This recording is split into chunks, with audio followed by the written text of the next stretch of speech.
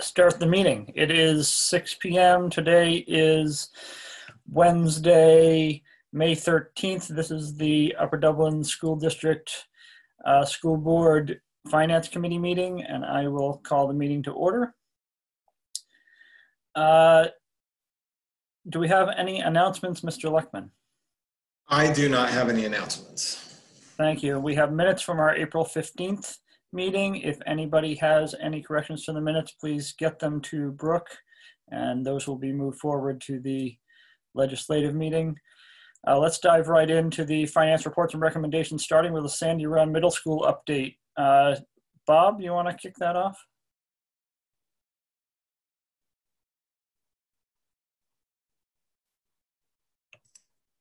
Bob, you're muted. Oh, okay. We have Zach and Arif with us tonight, and they were going to go over a presentation of their reports of the status of the project. Okay, go ahead, Zach or Arif. I'm not sure which of you. No problem at all. I will lead this. Okay, there we go. We'll go right to the next slide, please, Brooke. Thank you.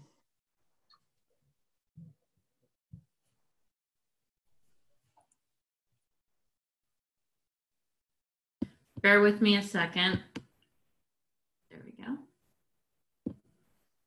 Okay, that's here we are with the phasing plan. I wanted to say the first thing, the building pad construction to be complete 3/25, that has been completed. The main building pad to be complete June 1st, that has also been completed. So we are a little bit ahead on that main building pad, which is a good thing at this point. The foundation special excavation classroom wing to be complete on 5/8, that has been completed. And below, the main building pad to complete June 24th. Those foundations are underway, and it looks like that we should be able to also hit that milestone date. Now that everybody's back, we do have the same amount of people on site that we did on March 19th. So that's a good thing, and everybody's moving forward quite well. You can go to the next slide, please, and we'll show some pictures of what's been happening. Those are the foundations, the reinforcing steel, the picture on the left, and then the gentleman placing concrete on the right. That's actually going to be the new foundations for the new gymnasium. So we're moving right along. Next slide, please, Brooke. This was a big milestone date. On the left-hand side there, you can see the old existing meter pit. We got that meter pit out, and the new meter pit, which is on the right-hand side, installed last Wednesday. And if you can see on the right-hand side of the new meter pit, the line on the right is what's going to feed the new building. The line that's sticking out with the cap on it on the left, that's your, that's there. That's the fire line that's going to feed the fire, water, and the sprinkler system for the building. That curved piece that you see out of the straight sections with the two gentlemen down there working on it, that's actually just a temporary line that's feeding the existing middle school until the new school is built. Any questions on that, guys? Just please jump in. Next slide, please.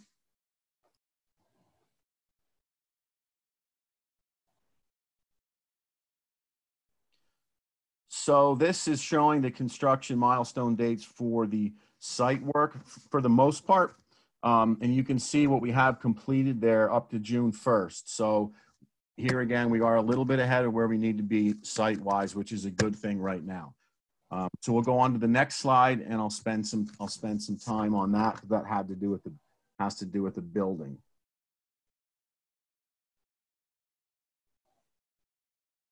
So can you guys see the items there with the arrows, or are the photos of each other covering it? I can see it. Everybody can see it? Okay, that's good. So the first one you can see, that was 3/25. That's been completed. The second item down there, we were to complete May 8th. So we did miss that, but we are 95% of the way there. We would have made it not had the project gotten stopped. I feel confident that that one is in a good place as well. The third one down there to complete on 6/1, that's already been completed. So here again, we're a little bit ahead there. The next one down to complete, we're on time.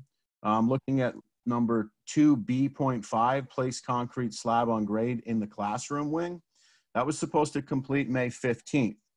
Now, we are 50% of the way there, and we do plan on finishing that, that milestone activity by the end of May. So only a little bit behind on that, and I do feel confident that we'll be able to make up a lot of this time as we move forward with the team we have out there.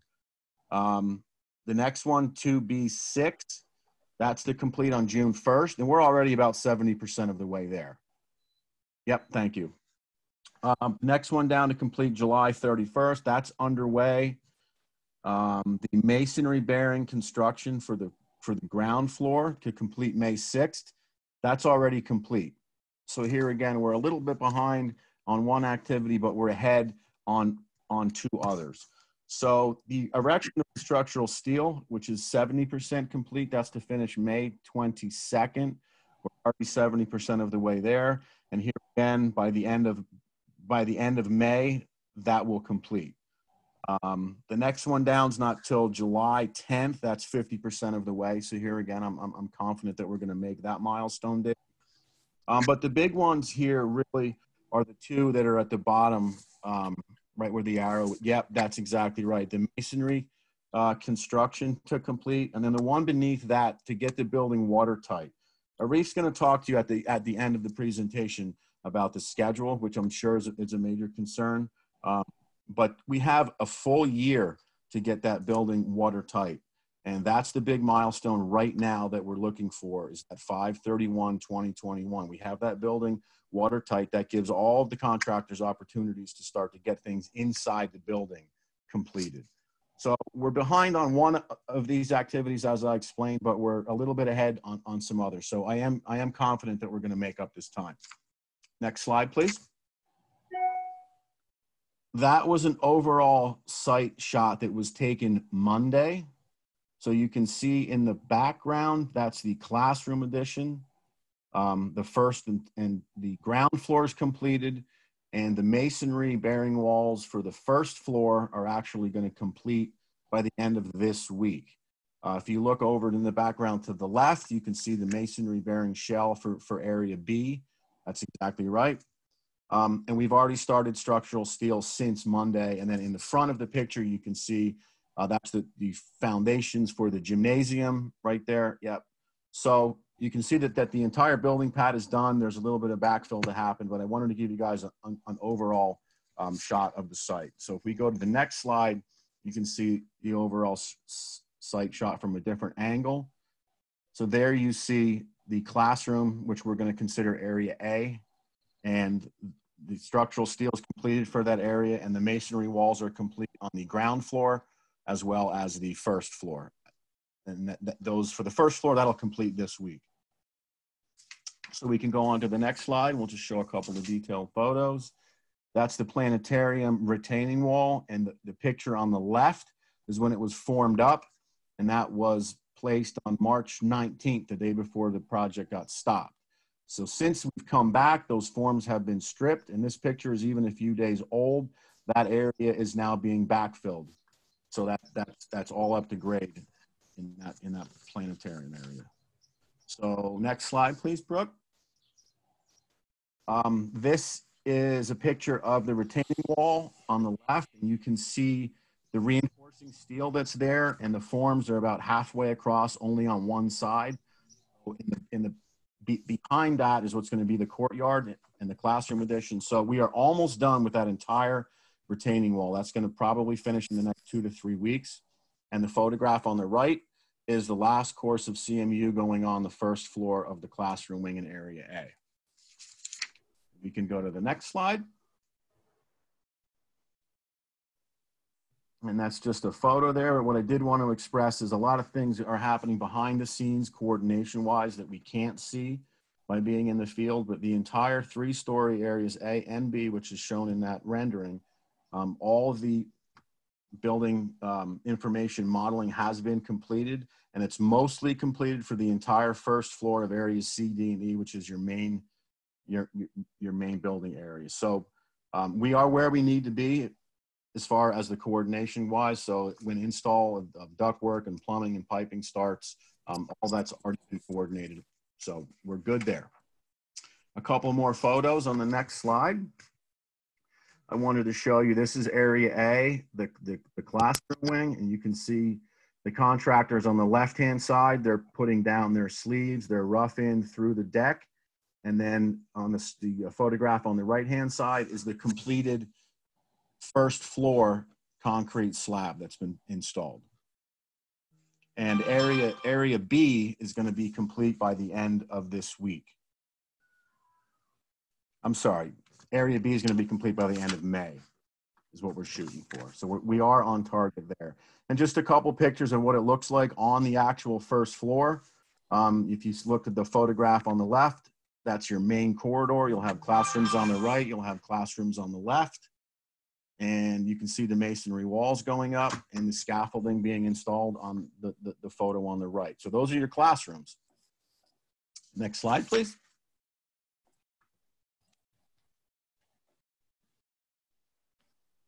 Now this is the ground floor in area A, the classroom wing.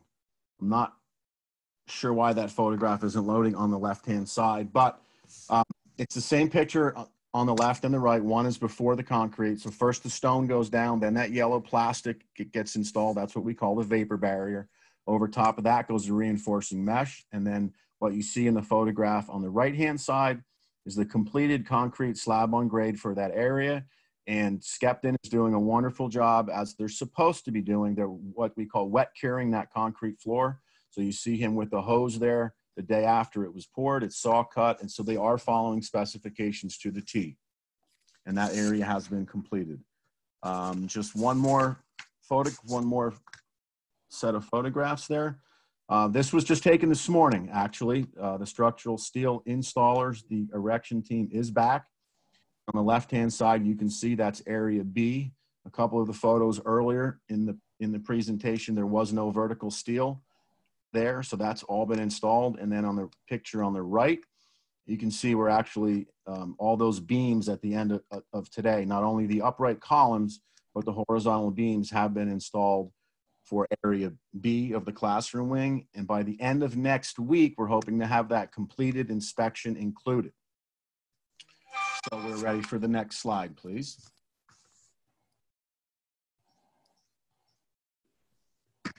And with that, I believe I'm going to turn this over to Arif.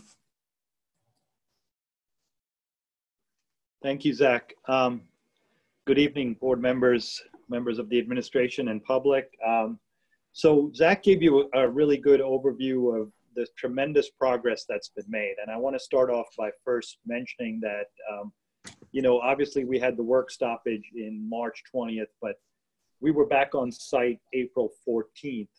Was the first day we were back on site setting up. And I think a big part of that has to be the team effort that was put forth between Andy Leckman, Bob Lester, Dr. Yanni, our team, and the contractors. And I really want to mention that because we were working with numerous school districts on the processes and best ways to get these projects back started. And unequivocally, the school district and your team here was very supportive and very cooperative. And, you know, we really came up with a lot of good ideas and mechanisms to do that. We also had help from Justin O'Donoghue to make sure we were managing the district's risk as well.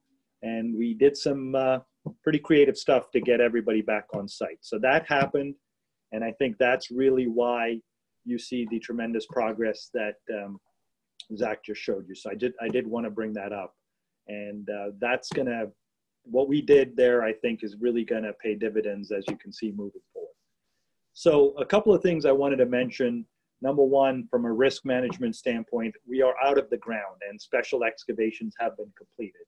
And you guys all know the amount of effort we put into that and the strategies we came up with in the bid documents. And I want to recognize that that has paid off, and we are mitigated one of those big risks. The annex building is down. Now we still have the main building to tear down, and there's still some issues there. with soil, so we can't rest yet, but a big portion of it is resolved. As Zach pointed out, the third bullet there, approximately 32 workers are on site daily in a coordinated effort and trying to keep everyone safe and working under conditions that nobody's typically had to work with before. And everybody's been doing a great job, and we think we're not missing a beat right now. So everything's really working well. The site is in stable condition. We have not had any big issues or concerns. The ENS is working well, and as you're aware, we're very close to the stream there, and we have to be very conscientious about that. So everything's working well in that regard. So that's another positive. The one bullet I want to point out here, the one under that on the right side there, the second bullet, is, you know, there are a lot of still variables and unknowns that are out there. Although we're looking really good right now, the subcontractors, suppliers, vendors, you know, manufacturers, they're having backlogs or delays. I mean, I think everybody knows that. All you have to do is look at the food stores, the supermarkets, the, you know, deliveries of FedEx, UPS, whatever it is. Everything is a little bit out of the norm. And so we are working very hard in that regard.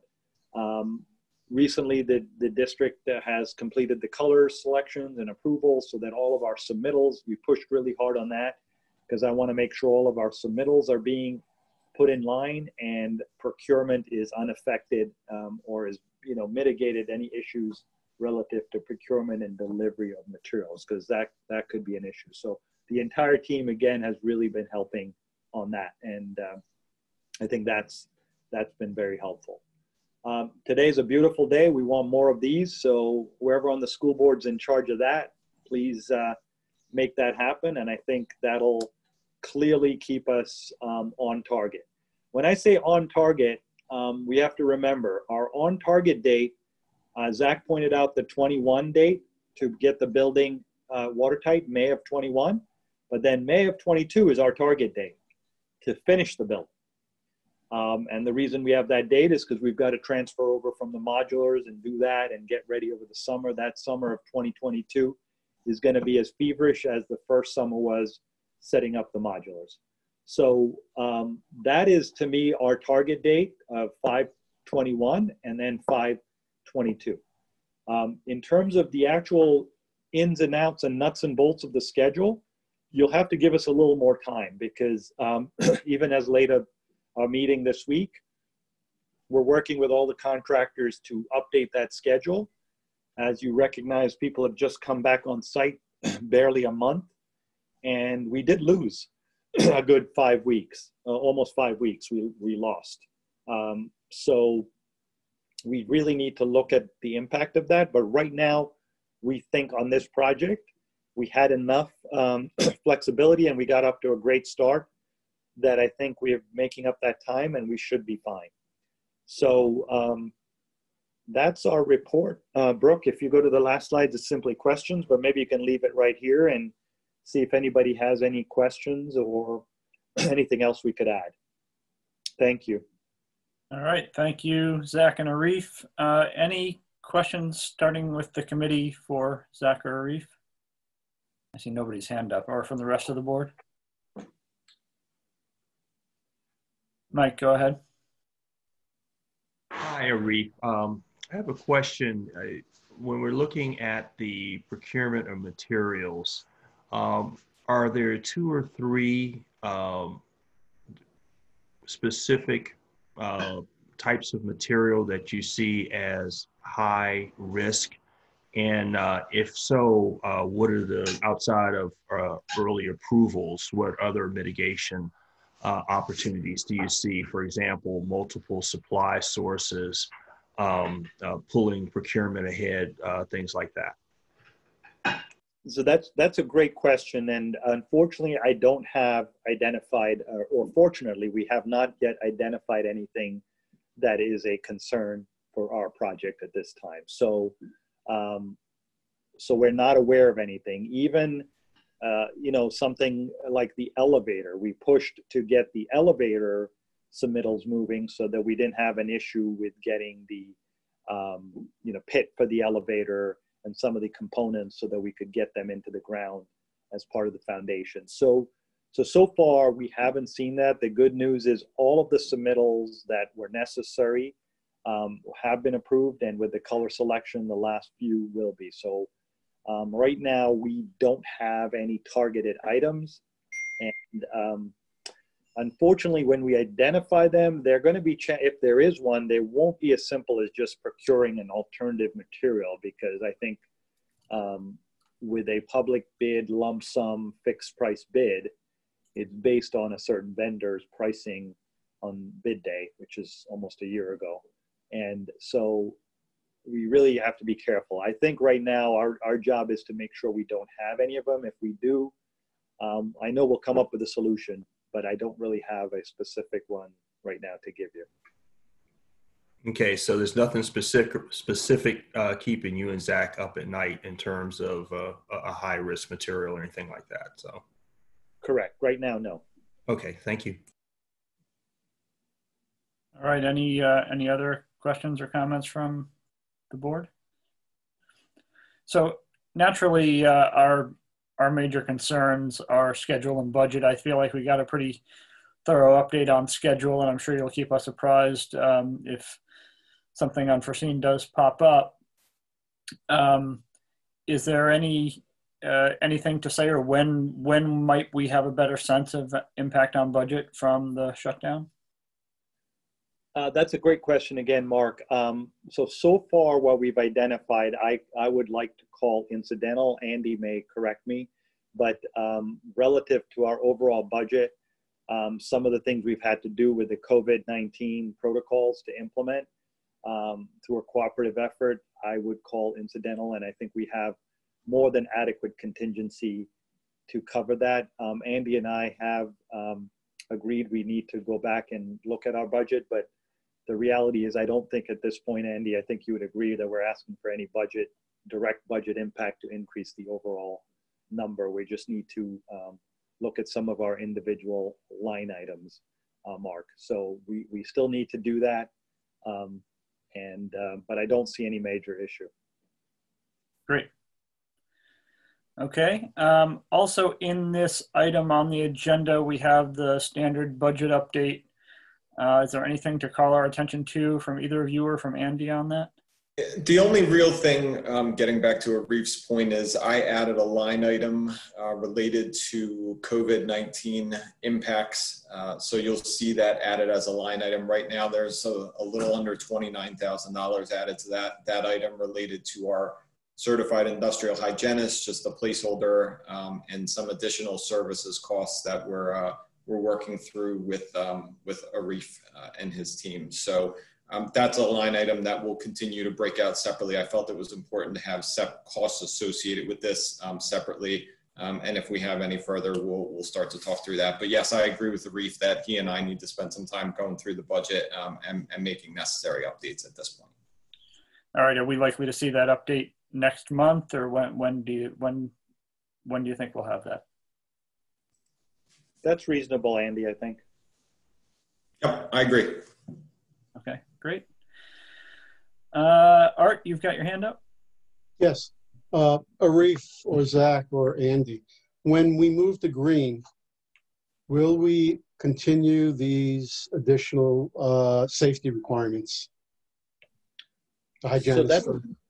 Yeah, so Art, that's a great question also. And I honestly don't know the answer. All I can tell you is right now what I'm generally targeting is a week after June 4th.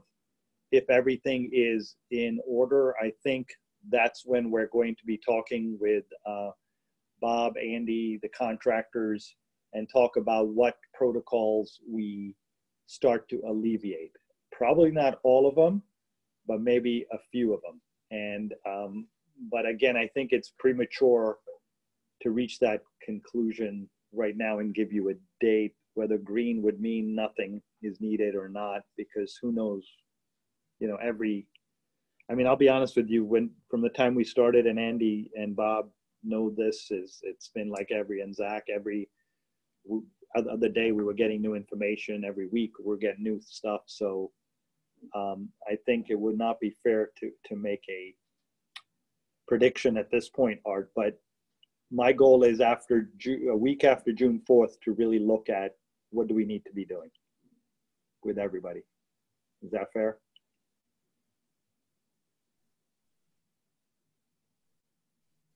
And June 4th is the stay home order date, right? Yeah. All right. Anyone else have anything for Arif or Zach? All right. Thank you very much, both of you, for the update. It's good to see all the good progress we have, and that it seems like the shutdown has not been terribly painful, at least so far, for us. So looking forward to continued progress. If you guys are obviously, as always, welcome to hang out, but we understand perfectly if you have other things you'd prefer to be doing. Thank you very much. We appreciate it. Thank you. Okay, so long, Arif. Bye-bye. All right, so we've covered the Sandy Run Middle School update up to the Fort Washington roof repair change order. Bob. Yes, change order number 1 for the Fort Washington roof repair. That's really a closeout change order. We're seeing credit. We're coming in a little under budget on that. The original budget for this project was $152,400. Built into that was a $24,000 allowance for perimeter roof repairs. It was a condition that they weren't going to know until it was cut open how much repair was going to be needed, how bad the fix was going to be. So we did have money in the job for that.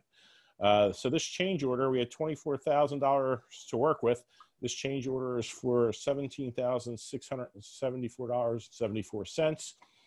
Included in that is the perimeter repair and also a $3,700 credit for materials. Carlisle was going to come to the table with us for materials.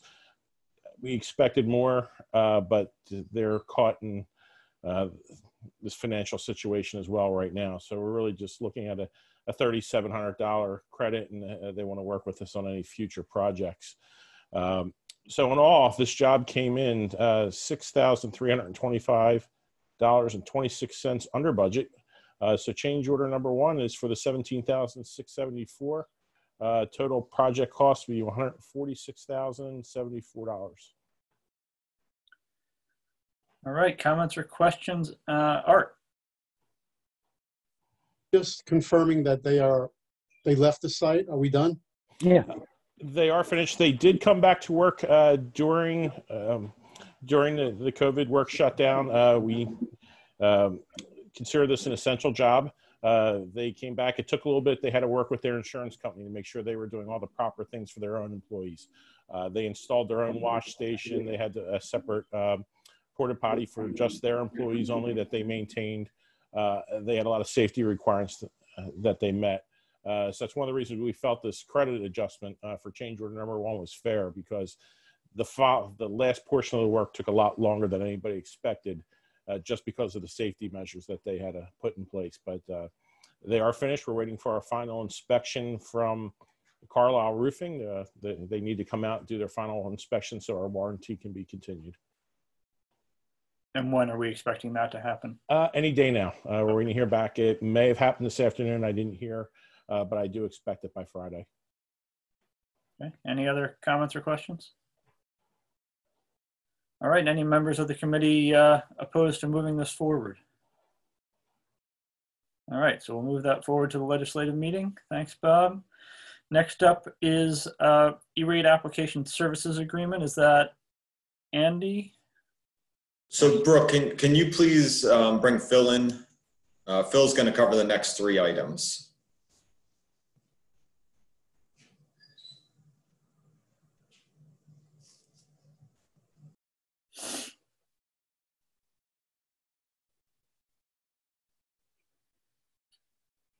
Hello, everybody.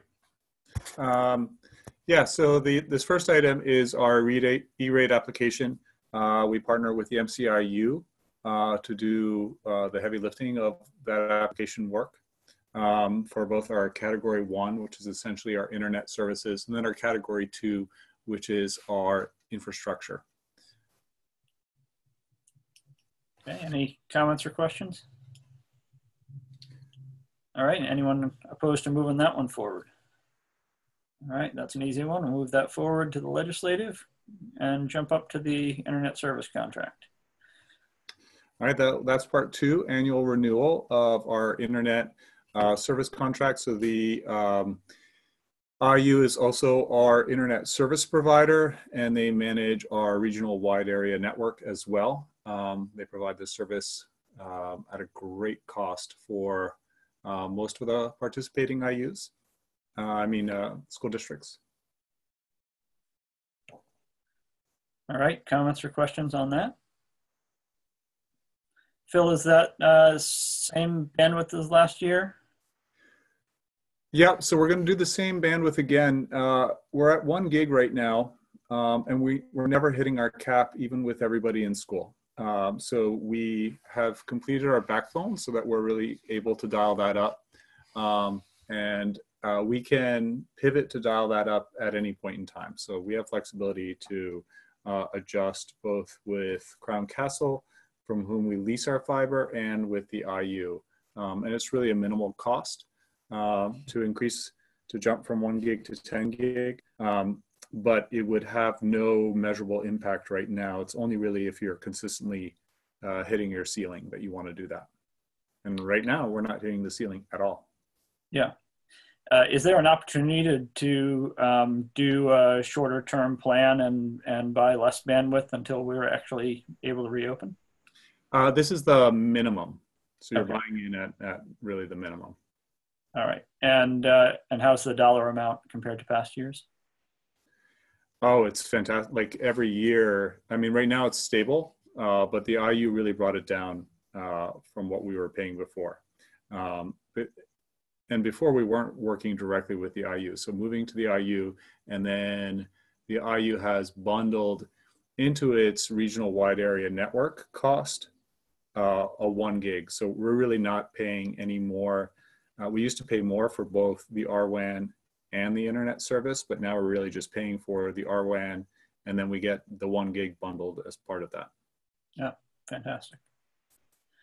All right, other comments or questions? All right, anyone opposed to moving that forward to the legislative meeting?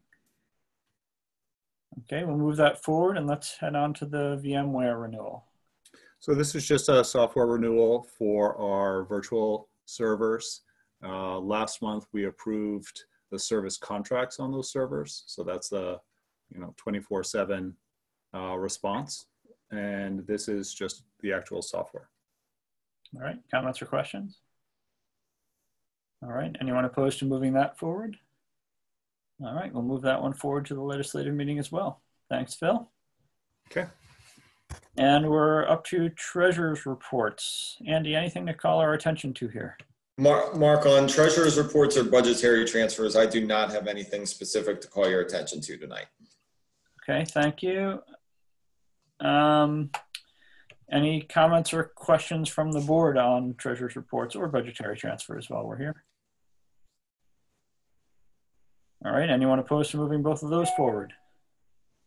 All right, we'll move those forward to the legislative. And now we get into the fun stuff, budget estimates, Andy.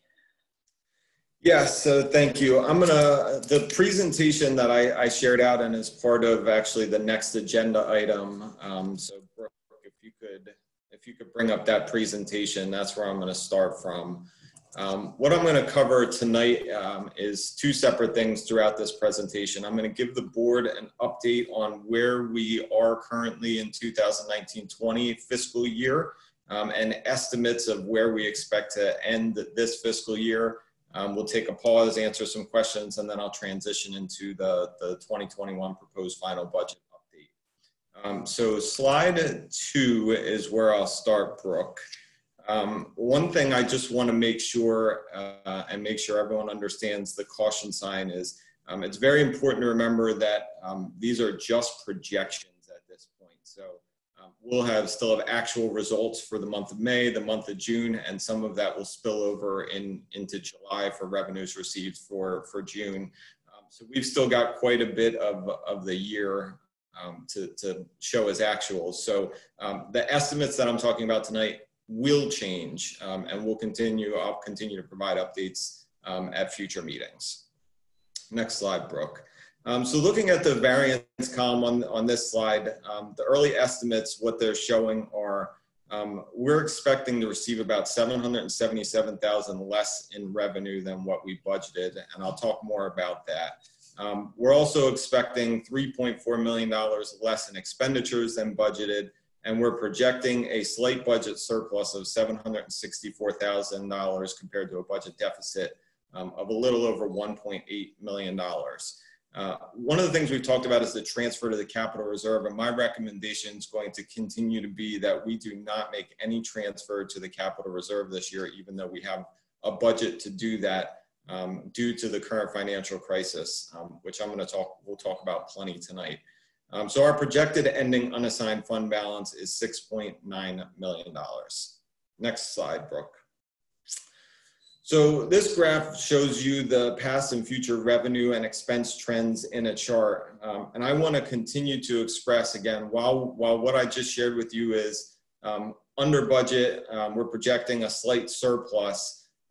School district budgets force us to take a conservative estimate, and then we typically finish better than what the budget lays out. But if you look specifically at that orange line, which is our revenue, the actual 16-17 through 18-19, our estimate for 19-20, what you are seeing here is that surplus is continuously shrinking year after year.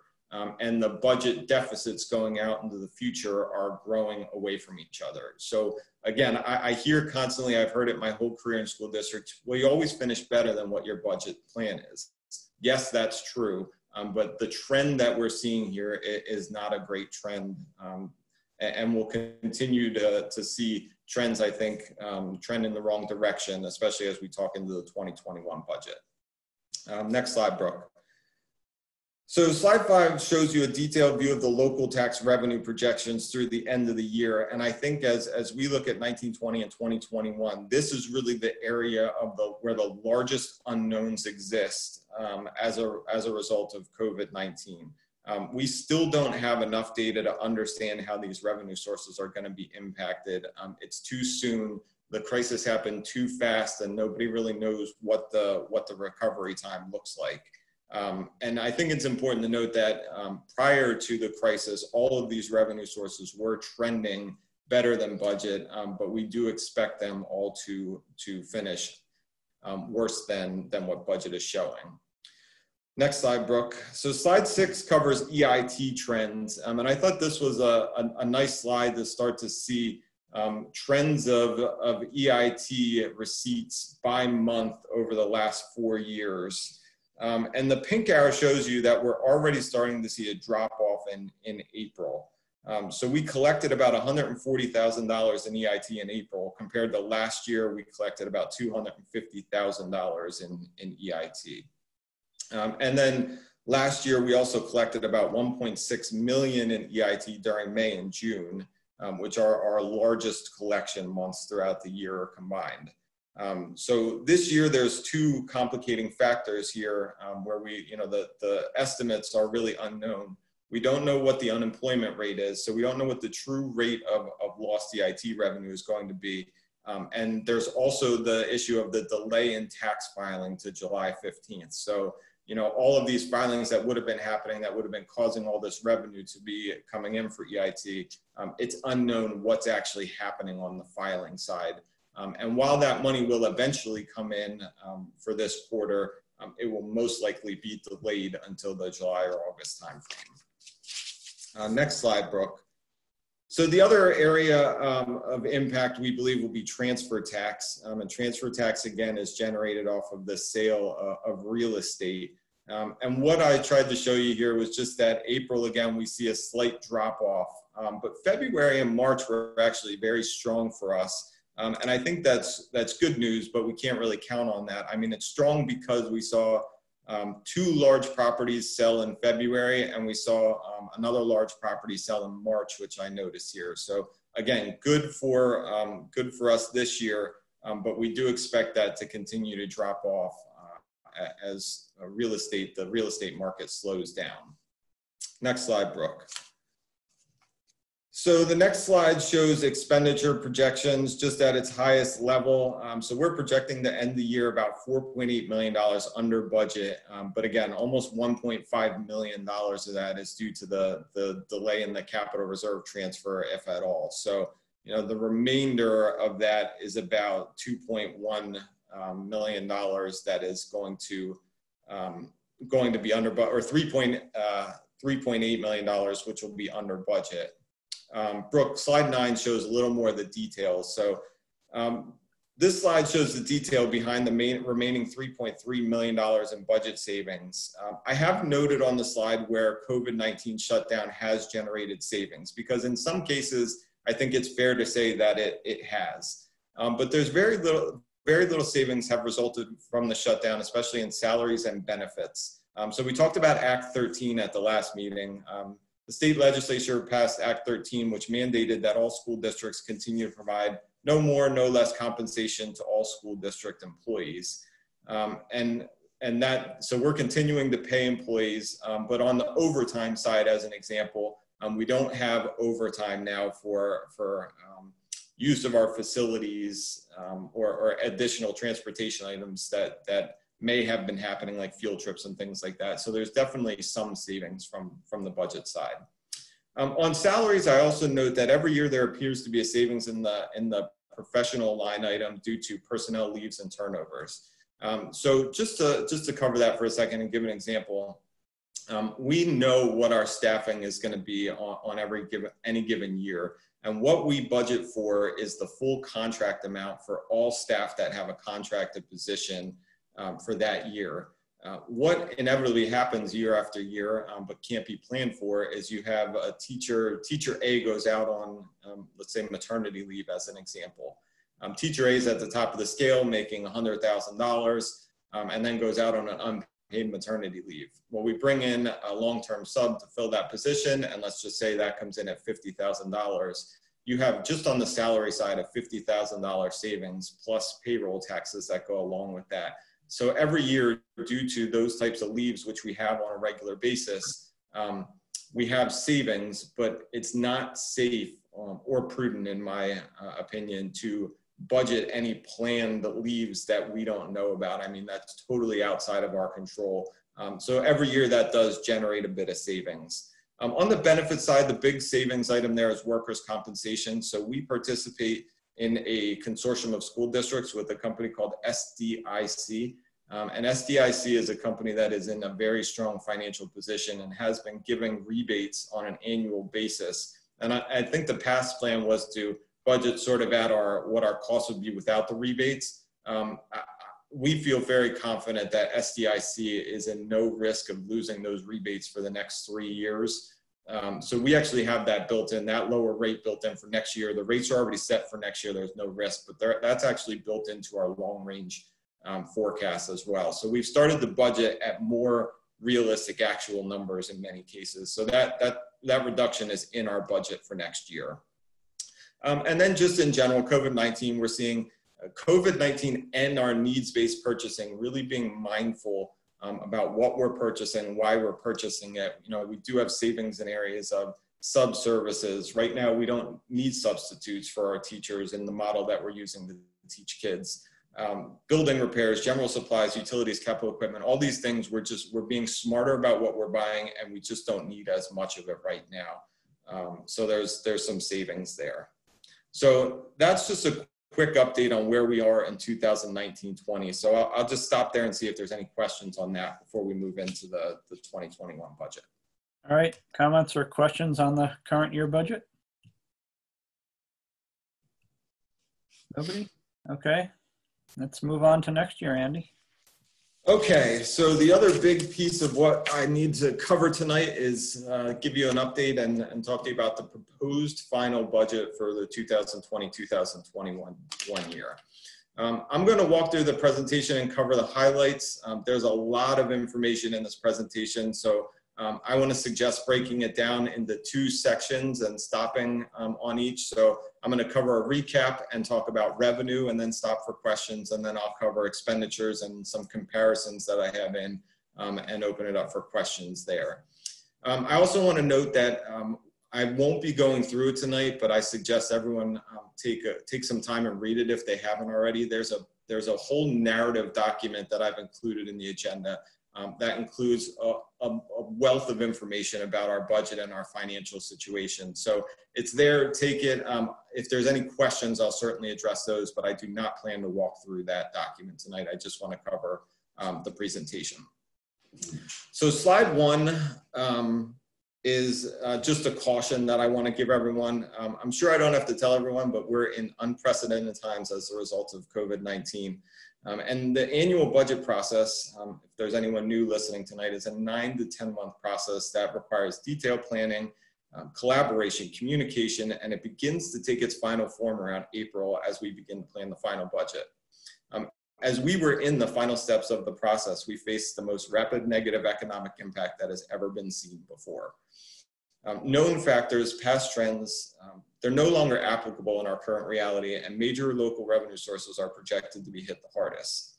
I heard an interesting quote today. If anyone reviews the PSBA, Nathan Maines does some interviews on a daily basis. He had Dr. Wayne McCullough from PASBO on today. And Dr. McCullough said, don't outrun yourself. He said, take your time, look at it in the short term right now, and then go from there. So long-term forecasts, while they're important, and I continue to feel they're important for us to understand them, they're extremely unreliable right now for a wealth of reasons that we'll talk about.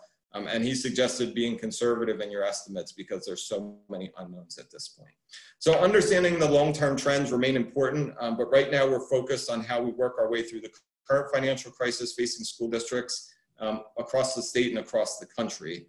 But with that said, we have our Act 1 timeline that's set by the state, and it requires that a proposed final budget be reviewed and approved at least 30 days before the board passes the final budget.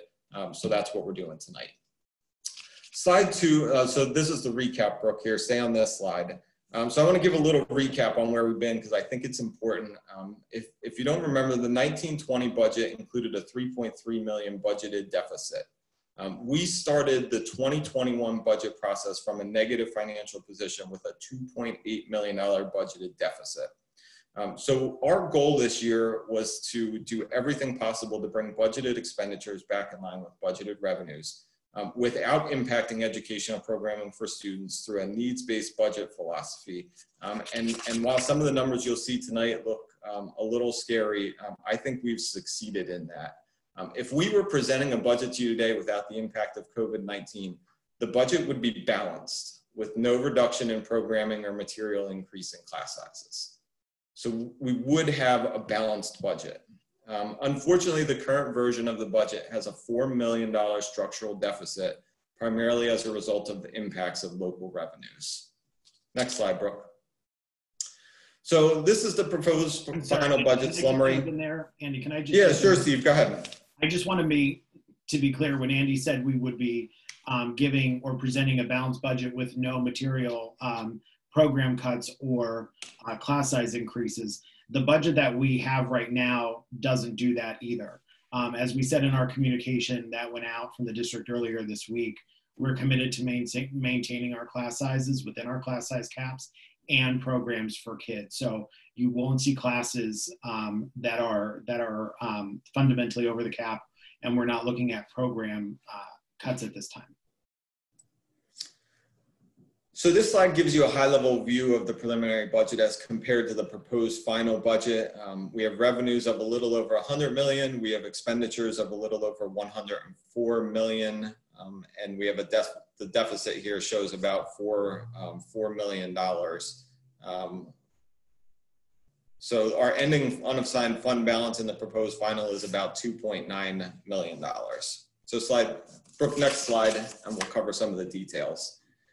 So about $80 million of our total revenue is from local sources. So when we talk about COVID-19 and the impact of local revenues, that's our largest source of revenue for the district. A little under 20 million comes from state sources. And as you can see there, federal barely registers on this slide when compared to other revenues. So almost nothing there. Next slide, Brooke.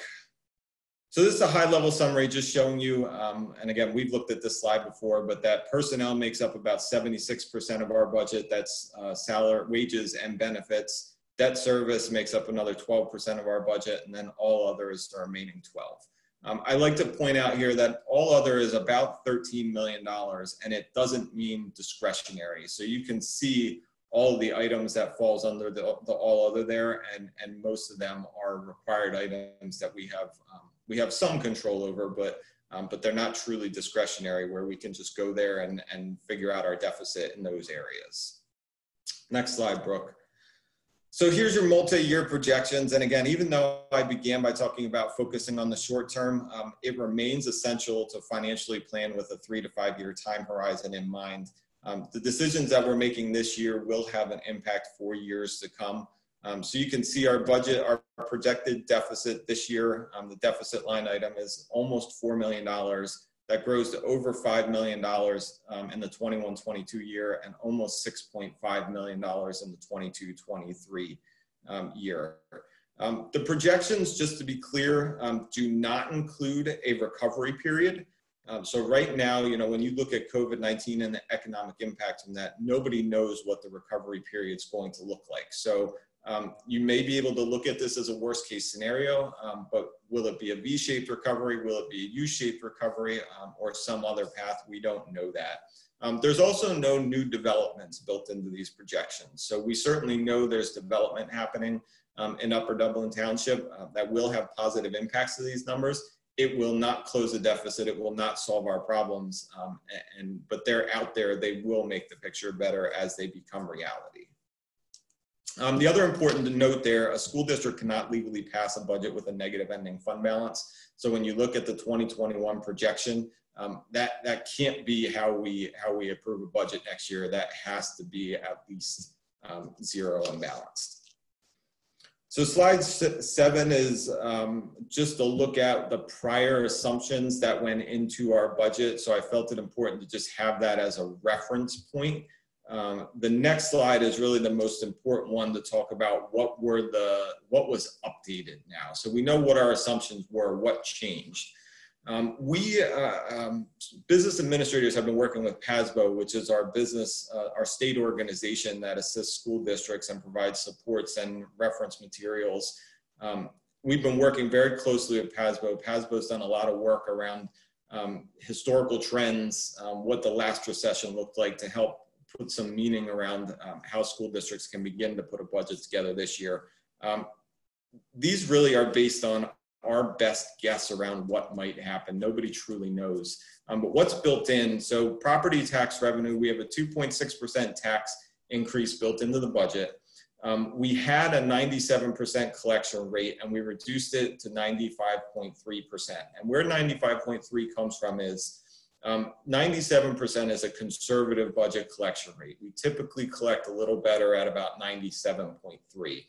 So the reduction I built in was off of more what our actual collection rate is versus what our budgeted was. It felt like too much to go all the way down to 95%. Interim property taxes are expected to reduce by about half. So interims are based on changes to real estate during the year in which taxes are collected. So if a new house is settled after tax bills are put out, you have an interim tax. If someone doesn't work on their home that increases the assessed value of their property, interim bills come out. So we're expecting that to reduce by about 50%. Earned income taxes based on employment and wages. So we're looking at a 17.5% reduction there from the 1920 budget. And we're looking at delinquent property taxes reduced by 35%. We already had the interest income reduction built into the April version of the budget that we talked to you about. So next slide, Brooke. Local impact due to COVID-19. So this slide shows you, based on all those updated assumptions I just talked about, what the impact to the budget actually is. And just to be clear, these are potential budgeted reductions. Actual results will absolutely vary from this, but this is best, as best as we can build this out right now. And you can see here the total impact from lost local revenue is almost $3.9 million estimated. Next slide, Brooke. So this graph was reviewed in 1920 estimates, but what I included in here was a gray line just so you can see pre-COVID-19 what it looked like versus post-COVID-19, and the impact of the budget now has a $4 million structural deficit as compared to what would have been a balanced budget. So again, it just gives you another view of what's actually happening here. Next slide, Brooke. So on fund balance projections, so this just looks at now that we know what the deficits look like, what's actually happening to the unassigned portion of our fund balance. The orange line looks at pre-COVID-19. So, when we look at the orange line, my big thing here when we're trying to balance budgets is, how much runway do we have to really balance our budget? The orange line gave us 3 years to start to balance our budget in the out years as we start to project out. The blue line's really showing a negative fund balance as soon as the 2021 budget year that we need to figure out. So it's just important for us to have that sense of where we're at as far as fund balance. Next slide, Brooke. Now again, this is unassigned fund balance. We also have other areas of our budget that we have sources of funds available. I call them options of last resort. So due to the severity of the financial projections, it's important to know that I don't believe that our district is on an immediate path to running out of money. I just want to make sure that's clear for the board and anyone listening. I think the district has done an outstanding job of setting money aside for specific purposes, which does create the potential for needed flexibility only if needed, last resort. So where do those funds exist? We have committed fund balance that the board has set funds aside for healthcare stabilization and property tax assessment appeals totaling around $3.6 million. Again, the board has committed those funds, set them aside for only those purposes. And in order to access those funds for something different, the board would need to take action to uncommit. So I'm not suggesting to do that, but it's an option of last resort if needed. The district has also done a really good job of setting funds aside in other funds like a capital reserve fund. We have a little over $6 million there. But again, it's important to know that capital reserve fund is there to keep and maintain our facilities across the district in good repair. So we have about $250 million worth of building and equipment assets to maintain. And this is a funding source that allows us to be able to access that. A capital reserve fund could be used to make debt service payments, but only as a last resort. The debt service fund is also there. We have about $4.5 million in a debt service fund, which again, seems like a lot of money, but the debt service fund is there to repay debt service in the future. But right now that only is about 35% of our 2021 estimated debt service payments. So it's there, it's an option, but it's a funding of last resort. That funding is also important as we look to finish Sandy Run Middle School. We need to go out and do 2 more issues of debt. We need to have a credit rating to do that. And those funds help keep our credit rating unchanged. If our credit rating would start to decline as a result of the financial situation, we would pay higher interest rates, which would further exacerbate the issue that we're trying to resolve here. Next slide, Brooke. So the next slide, these are the same slides. The next 2 slides are the same slides that I shared in April. So I'm not going to spend a lot of time walking back through these. The only other thing I wanted to mention here is we talked about having a 2.6% tax increase in the budget. That means based on the median assessed value home in the district, assessed value, $197,000. This is an annual increase of about $188. So each 1% increase is an annual increase of about $79. Next slide, Brooke. And 3 more slides after this, and then we'll take a break. So revenue assessed value, again, this is how I got to the total assessed value that builds out the property tax side of the budget. So if there's any questions, I'll answer that later, but I won't go through that. Slide 15, the next slide, is a state budget impact. So I think it's important to talk about this quickly. The state budget is just as uncertain as school district budgets are. So the state's currently discussing, last I heard, a half-year budget, which would make our job of passing an annual budget that much more difficult. I'm not even really sure what a half-year budget looks like, but it doesn't help us figure out what our revenue sources from the state could be or will be on an annual basis next year.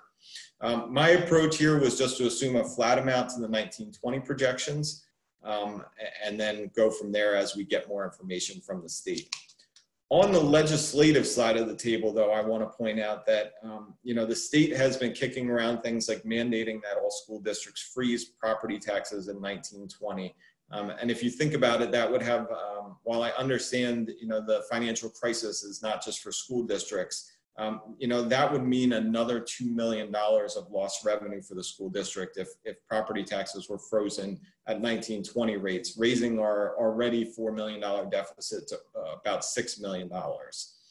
There's also tax collection mandates that are being discussed by the state legislature, like an extension of the discount period or an elimination of the penalty period, which could be put into place. So if we generate about $55,000 due to property tax payments that are paid in the penalty period, so that would be lost revenue. But those are areas where we could some relief could be provided to taxpayers. The CARES funding is also something just to note. So the state applied and actually just today was approved to receive federal funding, which will help states and school districts across the country. The flow of funds will go to the state and then to school districts. All school districts will apply for this. What we don't know yet is what that actual funding will look like. So will it be new additional money to school districts, or will the state reduce their share to school districts and fill it in with that CARES funding? So there's a lot that's still unknown. There is no funding built into the budget right now for the CARES funding, and if we learn more information about that, we'll certainly build that into to the final budget documents. And then the last slide I want to cover before I stop, and again, this is the same slide from last time, but it's just an update of our state and federal revenue assumptions, and they're unchanged from April. So why don't I stop there, take a breath, and see if anyone has any questions on the revenue side of the proposed final budget. All right, Amy, I see your hand is up. Go ahead.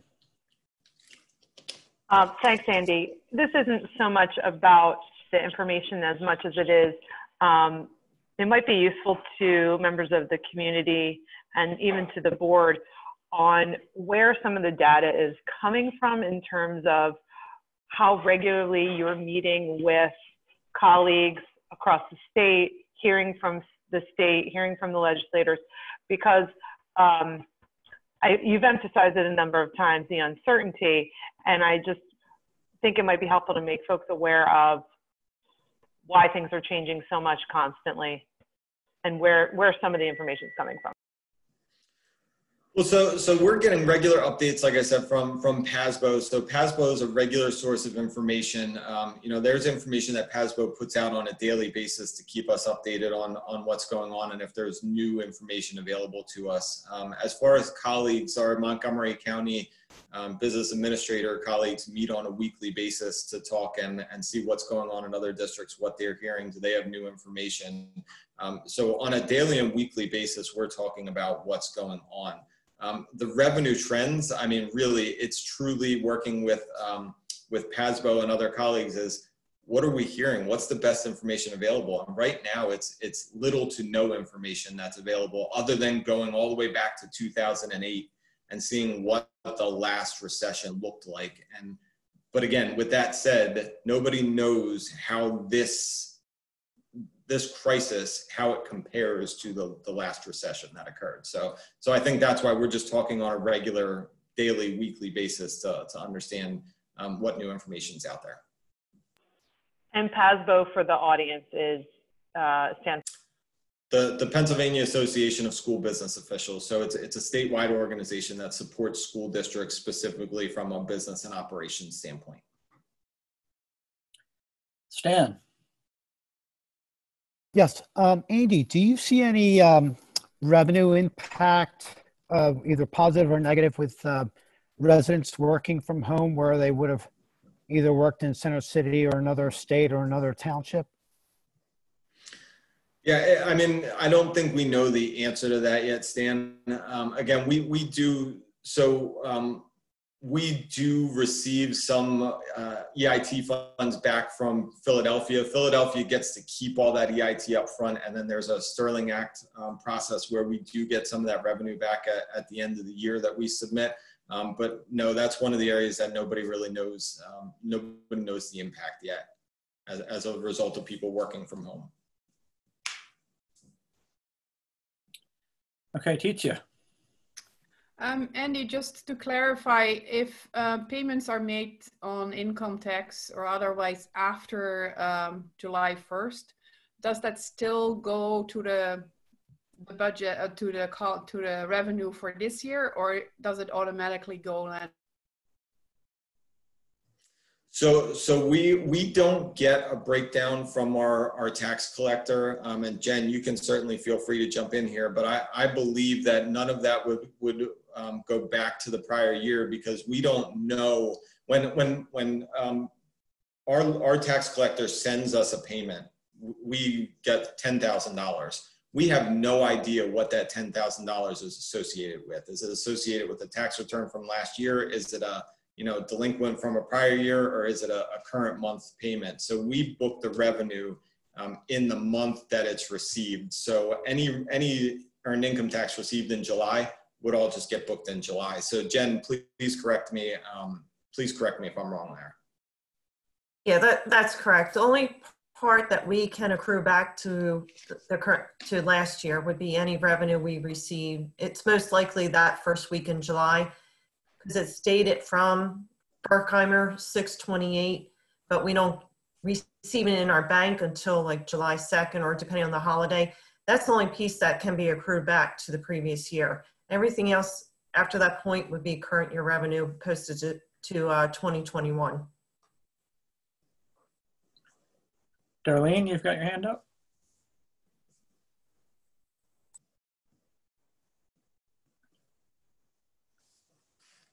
You may be muted if you're trying to talk. Andy, do you have any sense of unemployment numbers in our township and when we might get them? No, we don't know that.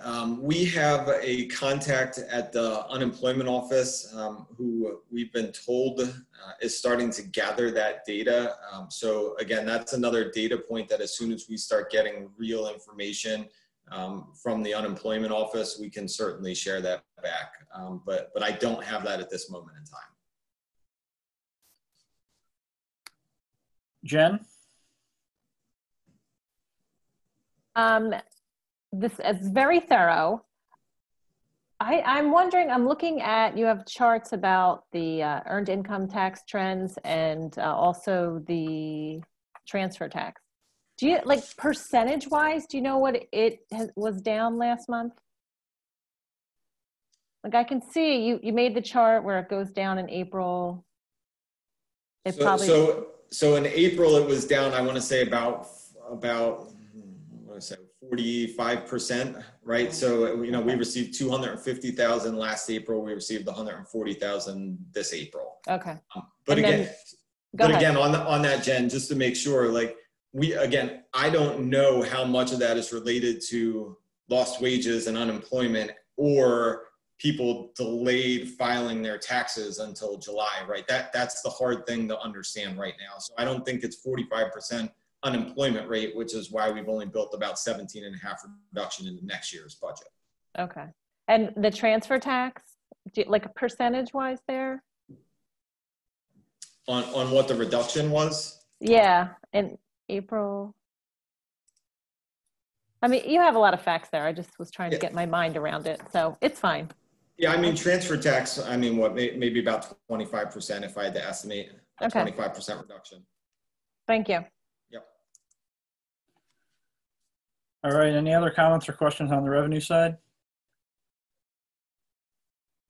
All right, let's keep moving, Andy. All right, Brooke, next slide. So on the expenditure side, this first slide compares the expenditure changes to the 1920 budget. And again, these are very similar formats to what you saw last month when we talked about this in April. Overall, the total expenditure budget has decreased by about $694,000 as compared to the 2019-20 budget. The only real major material changes on the expenditure side that we've made from April is by putting in or building in the full impact of all retirements and resignations. So that's all built in there. So you can actually see the salary portion of the budget there is basically flat year over year. We've had 10 retirees and we only plan at this point, the only plan is to replace 3 of them. So that's where we're generating about $1.4 million in total compensation savings from that reduction. And again, you know, you look back to how our expenditures are broken down. 76% of our budget is personnel related, as are all school districts pretty much. We're all personnel driven. So that's, you know, that's where a large portion of the savings can come from things like retirements and right sizing the district. As you scroll down here, we talked about that. Brooke, actually, next slide. So overall, we've been able to achieve over $2.9 million in expenditure reduction since the preliminary budget in December, which is what this compares. And again, you can see most of that is coming on the salary line item. But large areas of savings were also realized across all areas of the budget. So we didn't just go to work on the salary side.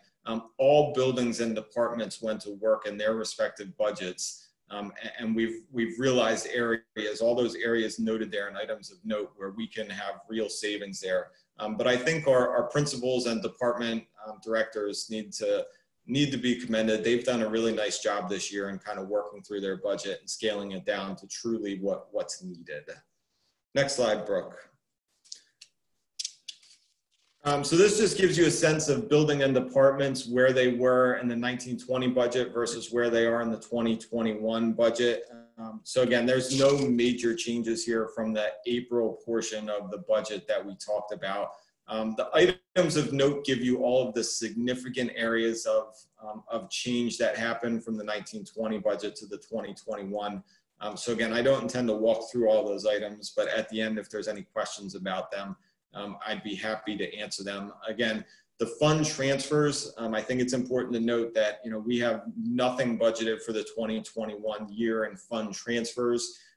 So again, I just didn't feel like it was prudent to try and build in a transfer when, you know, we're looking at not transferring anything this year. But that is an area of longer term concern as we work through our short term issues of how do we continue to fund needed upgrades to our district facilities, upgrades and regular maintenance to our district facilities. Next slide, Brooke.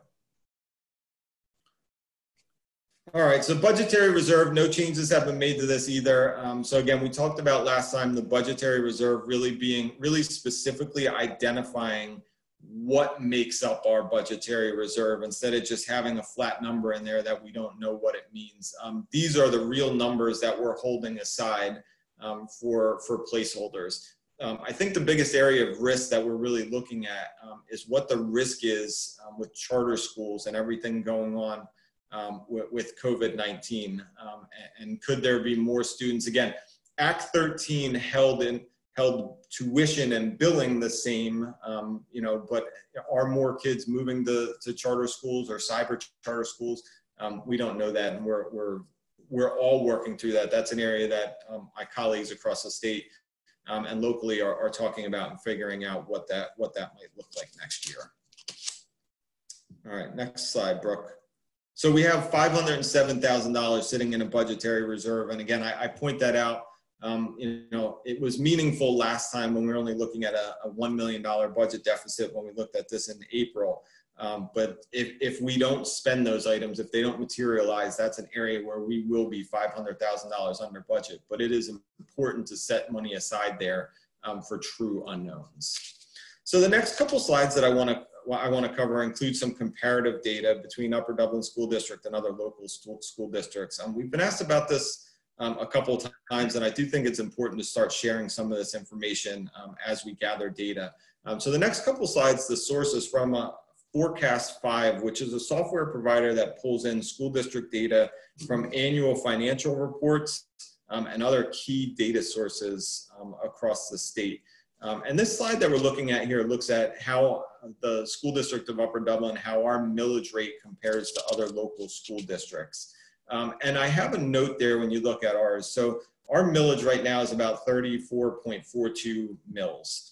A little over 3 mils of that were approved by voter referendum to build the Upper Dublin High School. So while that's built in now, eventually that'll start to roll off as debt service starts to be paid off in the future. So again, it's there. I understand taxpayers are paying for it, but if you back that out, we're at 31.4, which puts us right in the average of where school districts are, local school districts that we compare ourselves to, or that we're nearby. Next slide, Brooke. So the next slide gets into assessed value by property type. So I want to specifically look at, actually, Brooke, can you jump back to the last slide real quick? So Colonial, Upper Merion, and Wissahickon have the lowest millage rates. And I point that out for a reason, just so this starts to make sense as we flip through there. So I want you to look at what happens on the next slide to total assessed values for Colonial, Upper Merion, and Wissahickon.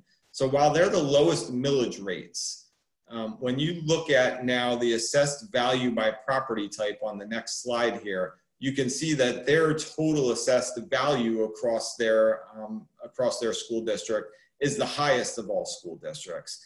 And I think this would make sense, but when you think about where property taxes come from, it comes from assessed value on properties. And again, for anyone new out there that may not have heard my talks in the past, when looking at property taxes, there's 2 different values to look at on a property. There's your market value, which is essentially what a home would sell for if you put it up for sale. That's market value. Assessed value is the value of the property that is used to calculate taxes. So in Montgomery County, the assessed value of a home is roughly 2 times what the market value of the home is. Or I'm sorry, 50% of what the market value of the home is. So it's half. So, you can see, and the one thing, the legend here, pink, or the pink purplish color, is residential assessed value. The orange is commercial assessed value. Green is industrial, and then blue is agricultural. So you can see places like Upper Merion have large tax bases as far as commercial properties go, whereas Upper Dublin does not have such a large commercial base of properties. So that means more of the school district is funded by residential homeowners. So then that only makes sense in, how big is the school district? Well, naturally, they might have the largest assessed value because they're the largest school district. So the next slide then, Brooke, gets into breaking that down onto a apples to apples basis and compares total assessed value compared to the enrollment in the school district. And I think this is where it all comes together. So if we use example as Wissahickon and compare it to Upper Dublin. So the Wissahickon millage was 20.59 as compared to Upper Dublin of 31.4, factoring out the high school mills. The Wissahickon assessed value per student is around $800,000 versus Upper Dublin assessed value per student of $550,000. So Wissahickon does not need as high of a millage to generate the same amount of revenue per student because they have about $250,000 more of assessed value per student. So then the last thing on the next slide to carry that example through, you'll see that as a further comparison, Wissahickon is operating, the operating expenses per student is only about $950 less than Upper Dublin. So they're able to have a much lower millage rate, but still provide about the same amount of resources per student as Upper Dublin is with the need for a higher millage. And also, while you see Upper Dublin's the 4th highest of 11 districts shown on this chart, we're only about $1,000 per student more than the district, right in the middle. So again, on the upper side, but very much in the middle of this chart here. So Brooke, next slide. Major unknowns, I think we've talked about most of this throughout the presentation. Again, on the expenditure side, unknowns, charter school enrollment.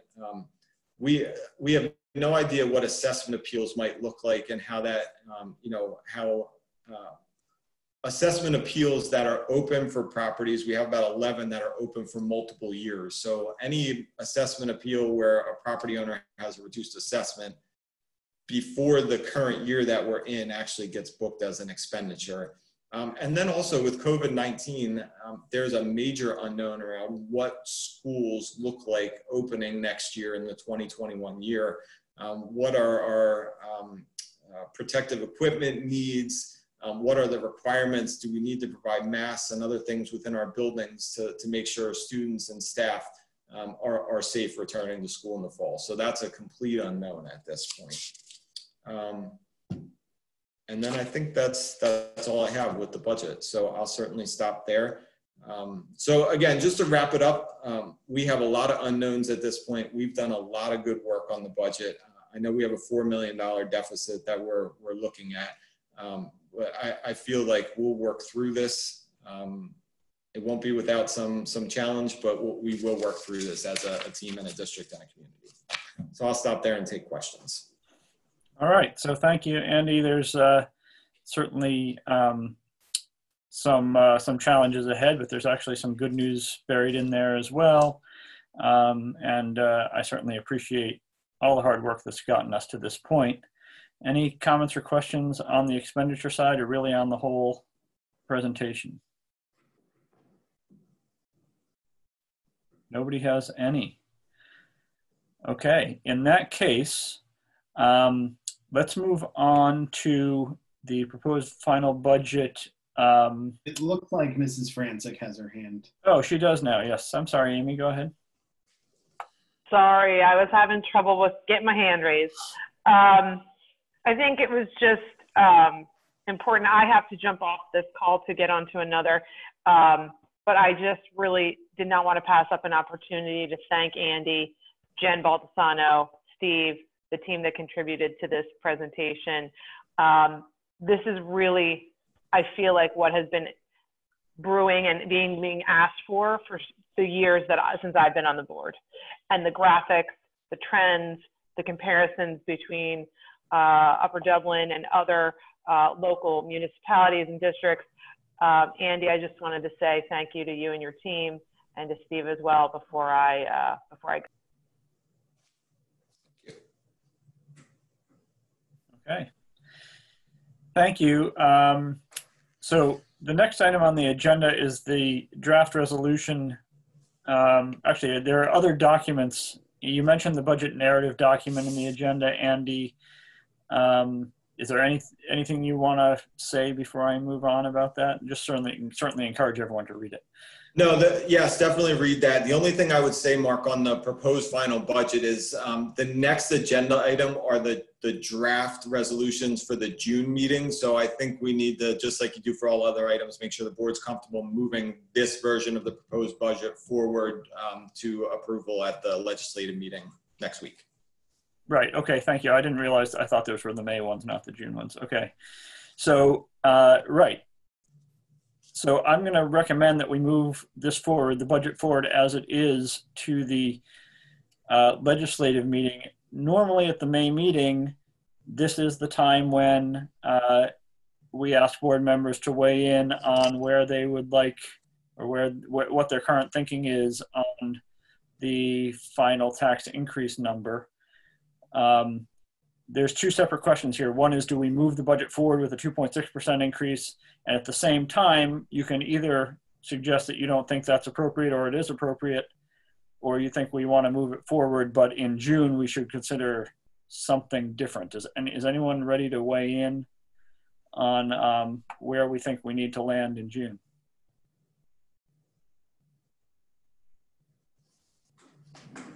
Nobody wants to go first. That's usually the case. So I will go first. I have said in the past that keeping with current trends and looking at where we've been and where our neighbors have been, my starting point for this year's budget or this year's tax increase would be 90% of the Act 1 index, which would be 2.34%. Given the COVID-19 impact, I'm no longer there. My thought is we need to stick with the 2.6%. The unknowns are too great. We don't know what's going to happen with the state. If I'm wrong, we have the opportunity to shrink it in the future. But if we shrink it now and I'm wrong, then we don't have the opportunity to go back up. So I think it's prudent to be safe. And so I'm currently recommending both for the proposed final and the final, unless something happens in the next month, that we land at 2.6. Darlene, I saw your hand go up first.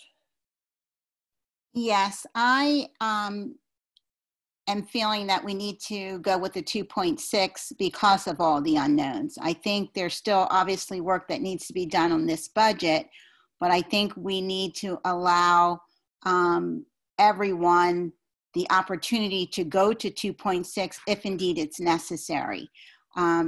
Just too many unknowns for us to go lower, even though at the beginning of this budget season, you know, I was hoping to go lower, but I would support moving this forward and keeping it at 2.6 at this time. All right, thanks, Darlene. Mike? I support staying at 2.6 and revisiting in June. I hope that the revenue trend, especially on the earned income, is a blip in April, and that we see a stronger recovery in May. But I concur with 2.6. All right, thanks, Mike. Jeff? Yeah, I also concur on the 2.6. The level of uncertainty in the world right now is just too high, I think, for us to do otherwise at this point. Would I be open to revisiting or rethinking that in June? Sure, but candidly, I'm not sure that there's going to be enough new and solid information to sway that.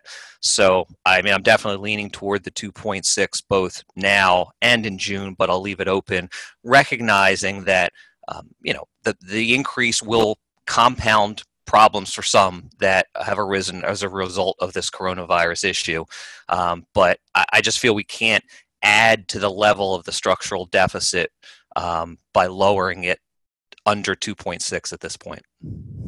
All right, thanks, Jeff. Jen? Yes, I support leaving the 2.6 in there and revisiting it as time goes by towards June. There's just, like everyone has said, too many unknowns. We have to move forward, I think, with the 2.6. Okay, thanks. Stan or Titia, do you have anything you want to add? No? Okay, and I'll point out that Amy, oh, I'm sorry, go ahead, Titia. Yeah, I think at this point it's prudent to stick to the 2.6. I would prefer we don't have to, but I think the reality at this point doesn't allow us a lot of room, and I'm hoping that the May numbers will look a little more favorable than we currently fear. Okay. So Amy and Art have both left us to go to other meetings, so they can't weigh in. But at this point, it looks like we have enough to confidently say that at the legislative meeting for the administration, at the legislative meeting, we'll move forward with a proposed final budget with the 2.6% built in. All right, so do you want to review the draft budget resolutions for the June meeting? Yep, I just want to go through them quickly. So as I stated, when the final budget is approved in June, it requires the approval of these three resolutions. The drafts are attached for your review to become familiar with and to ask questions if you have any. So the final budget adoption resolution here It just lays out basically the millage rate and increase of 2.6% and confirms the EIT and transfer tax rates. So pretty straightforward resolution here. The next resolution is the real estate tax resolution, or basically the tax collection side of the resolution. So it defines the collection timelines for the tax collector. This resolution is interesting because this one could change, as we discussed, based on legislation that's out there. So the legislators are talking about the extension of the discount period and the elimination of the penalty period. So if that changes, this may need to change. One thing that we learned yesterday, working with our colleagues in Montgomery County, was the board does not have actually authority to change the periods of collection for discount and penalty. But the board does have authority to make changes to the percentages. So when you look, the discount is set at 2%, which is pretty standard across the state. And the penalty is set at 10%, which is pretty standard across the state. But if the legislation does nothing, or the board wanted to say reduce the penalty percentage collected, the board would have the authority to do so. And I'll give you an example. Some school districts are talking about, in lieu of the legislature, eliminating the penalty or reducing the penalty to 0%. But if that would be something that would be decided, there would need to be a note in there that it would go back up as of December 31st to 10%. I would recommend it go back to, because we have to pay the school district has to pay fees for the county to take control of those delinquent taxes and collect them, even though Portnoy actually collects for us. So that is an option that the board does have available as part of this process to do that. And then the last resolution is the homestead farmstead resolution. This is the gaming monies that the state has that reduces property taxes. So we actually received slightly less than we did last year. And there's a couple more properties that are approved as homesteads in Upper Dublin Township. So the last year, the reduction was almost $354.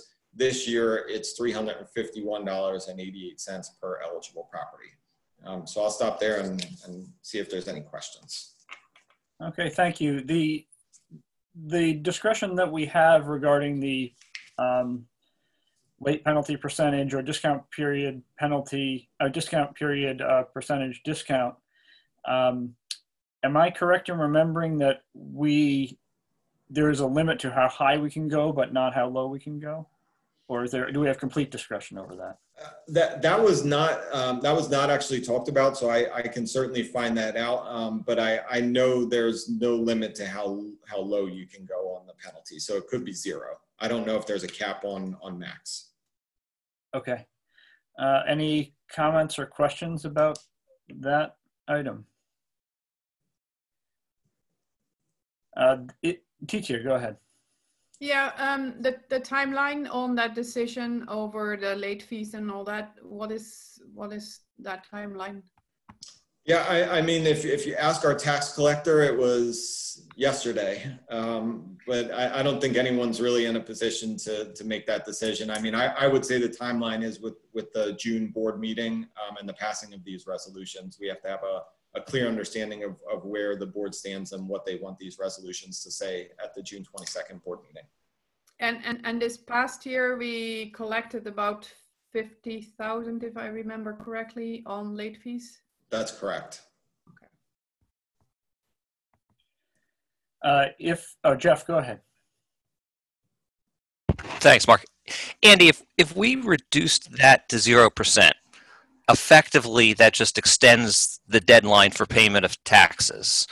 Would that have an impact in terms of cash flow at all? I mean, you get the drift of my question? Yeah, I absolutely understand your question. It's a great question. I would probably say the answer on the penalty side is no. I think the bigger impact would be on the discount period side, because so much of the revenue comes in at the discount period. if the legislature pushed that back to the end of September as an example, and we didn't get, you know, a large portion of that till the end of September, that there's potential for that to create issues. But I don't think on the penalty side, we'd have cash flow issues. You know, if you were concerned about that, you can always hedge by making it, you know, 1% or something, just to give some little incentive to not waiting till the last minute. But because I agree that effectively just changes the last minute to make it 0. So Mark, if I can jump in real quick, our tax collector must be listening in. He just sent me a text that said, by law, penalty cannot be more than 10%, and discount must be a minimum of 2%. Thank you, Mike Klein. Yep. Yeah, he is listening in. Thanks, Mike.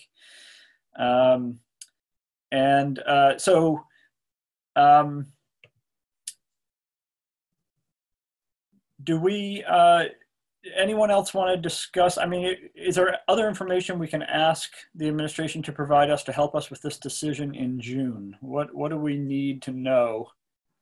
I guess one of the things I think I need to know is what other districts are planning to do. We know the $50,000 impact. Jeff asked a good question about cash flow impact. Any other information we would want them to provide for next month to make this decision? Mr. Sirota, if I could just chime in, we'll have a better idea of enrollment next month as well, particularly kindergarten enrollment. It won't be a final look at enrollment, but that will also help us refine some of the staffing pieces. Yeah, good point. Thank you. All right, so I think what we'll do is let's take this up as an item to discuss at the next Finance Committee meeting. And so we can all be more prepared to consider the pros and cons and make a final decision. And Mr. Sirota, if I might, I'll say one more thing. This decision may be made for the board if the state passes legislation around this. So we'll certainly know more. Yeah, we should hopefully know more by June. Yeah, that's a fair point. And Mike Klein, I apologize for punting to next month, but I think it's what we need to do. Next item on the agenda, there's no action we need to take on that one. Next one is the property tax rebate program update. Yeah, so at the last meeting, at the Finance Committee meeting, we reviewed the property tax rebate program. I got some information from North Penn, presented that. And what I have for you tonight, one of the takeaways from that meeting, the committee asked if I could gather up more information from North Penn about what the actual usage of the program was by eligible property owners and renters. And what North Penn said is they've been budgeting about 50% of the potential cost of the program, but the reality is the actual has been much closer to 25%.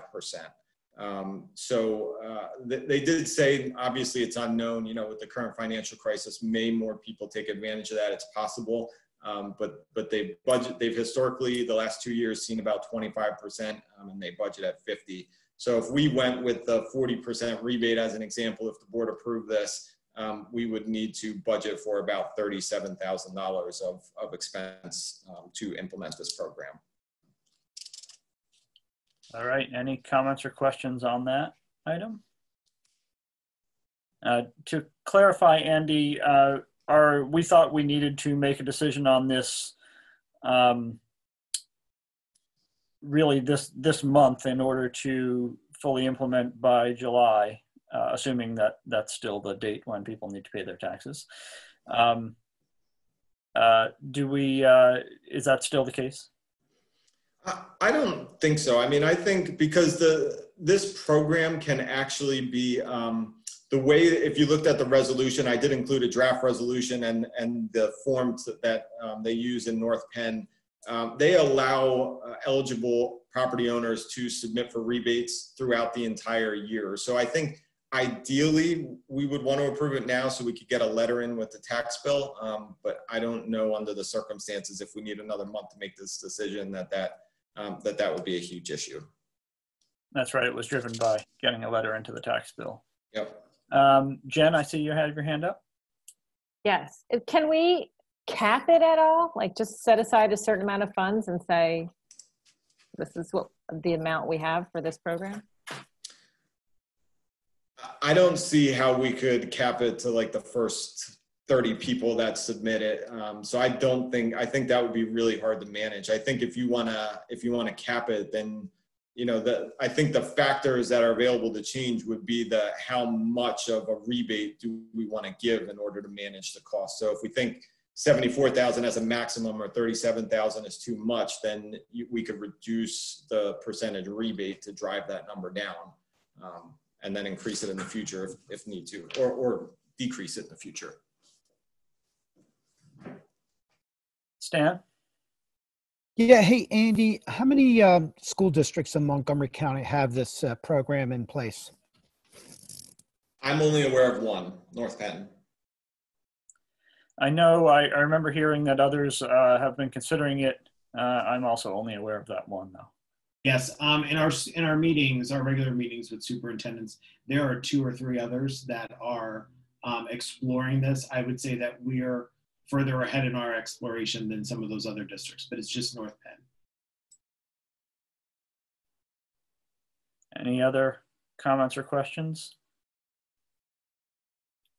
Both of you still have your hand up. Jen, did you have something else? No? So I personally have mixed feelings about the idea. I think giving a little bit of help to the people who most need it is, for really a relatively low cost, seems like a good idea. On the other hand, we're basically duplicating exactly what the state is doing. We're basically saying the state's not doing enough, we're going to do more. And normally when we think the state isn't doing enough, our approach is to petition the legislature to do something different or more. And that, you know, in the past, some of us have recommended to our legislature that they consider ideas like beefing up that program, expanding the eligibility, or expanding the amount that they provide. That's, to my knowledge, never gotten any traction in the state legislature.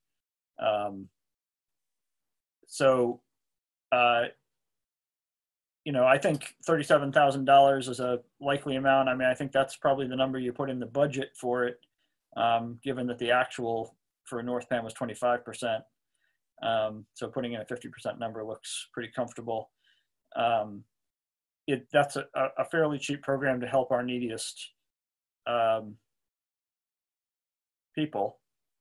Does anyone else ready to express an opinion on it, or do you need to wait another month?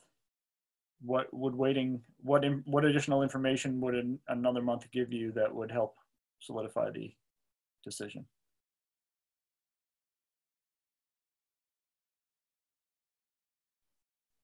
Jeff. Mark, I'm ready. Now, I can't think of any other information I personally would need. I'd be in favor of passing this. I think your commentary and analysis was very on point. I just don't think on balance this is one where I would put it in the petition the legislature column as opposed to us grabbing the bull by the horns at the local level. So I'd be in favor of moving this forward at this time. Okay, thanks. Titia? Yeah, I would agree with Jeff that for the amount that is involved, I think it is the right thing to do. Okay, Darlene? I too am in support of moving it forward, particularly in the climate that we're in right now. For those that are struggling, they're probably really struggling at this point, and to provide, you know, this support, which is minimal to the district in terms of cost, I think is the best thing for us to do. Mike? I concur with moving forward with the decision. Okay, so the other thing I'll point out as I think this through, I'm sort of thinking out loud here, is that this is a form of tax shifting. I mean, almost all taxation is a form of tax shifting. We're basically pinning this $37-ish thousand. We're taking it away from our neediest people and asking the rest of our community to foot that bill. We're not reducing $37,000 of expenditures. So we have to make that up effectively in fund balance, or, you know, that in a time when we're concerned about the future, to give up $37,000 of revenue, it is not a big number, but it's still giving up revenue. And it is, you know, a program that already exists. It's not, you know, brand new. I don't know. So I only heard one of our committee members weigh in, which was Mike. We do need to move it out of committee in order to get it to the legislative meeting. So Stan or Amy? No, Amy is. Stan, do you have an opinion?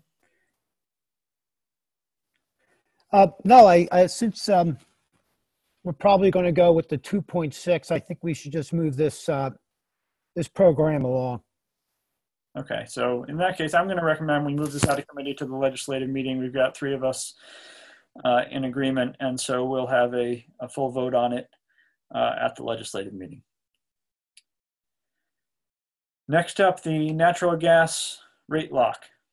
Yes, so this is a request for a ratification of an agreement that was approved on May 7, 2020. So we work with a consultant for the procurement of both electric and natural gas, as do most school districts. It's a company that the district's been working with for some time, I think going back to 2014, Amerex Energy Services.